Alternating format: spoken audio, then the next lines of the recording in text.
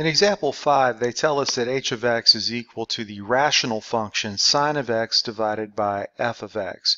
Now note that what they've given us in the graph here is not a graph of h of x.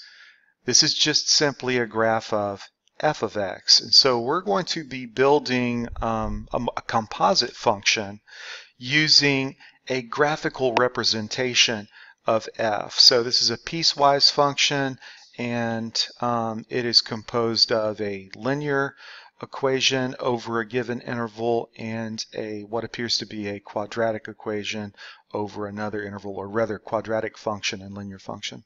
So anyway, they want us to find the equation of the tangent line to the graph of h of x when x equals 0. And so the first thing I know I've got to do is differentiate this function h of x. So maybe that would be the best place to start. Let's find out what h prime of x is. So h prime of x, and in this case we're going to be using the quotient rule.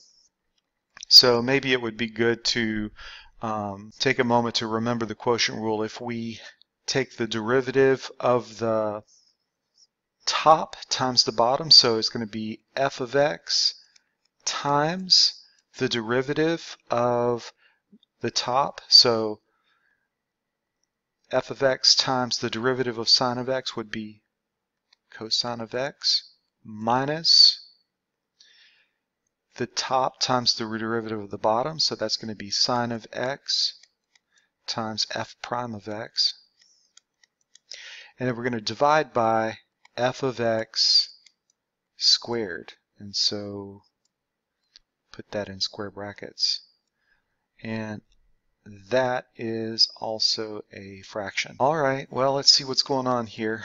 So now they want to know, all of this is going to be relevant for x equals 0. So at x equals 0, maybe we can find out some things.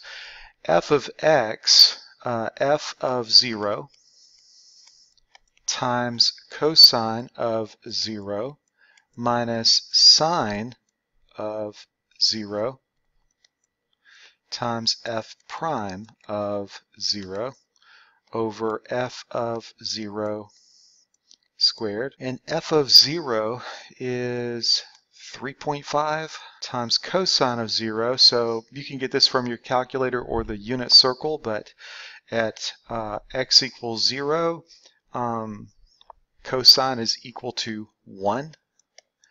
And sine of 0 is equal to 0 times f prime of 0 over f of 0, which is 3.5.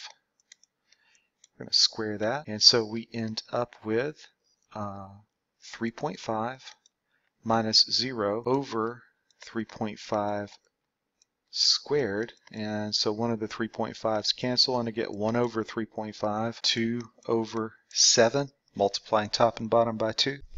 So next we might want to think about what our y-intercept would be now that we've got the slope. So h of 0 is going to be the sine of 0 divided by f of 0, which is the sine of 0 is 0 divided by f of 0 is 3.5, which is just equal to 0. And so my tangent line is going to be y equals the slope 2/7 times x plus the y-intercept, but the y-intercept is 0, so here we have our equation for, tangent line.